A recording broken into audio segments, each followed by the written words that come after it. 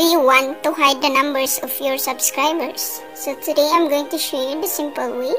So first you need to go to your channel, of course, and home, and then if you are using phone, you need to make it this desktop site. So click on YouTube Studio. Let's wait. So yan. When we are in YouTube Studio, we need to click settings. Go to settings, and then if you are at settings, we can say this channel. Okay, click the channel, and then let's go for advanced settings. And then from that, you can also change your channel from kids into not kids. Just click this one so that your channel will open the comment section. And here also,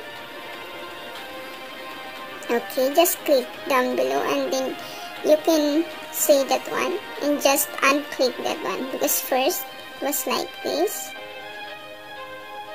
If you want to display the number, and if you don't like to display, then just unclick and then save. That's how it is.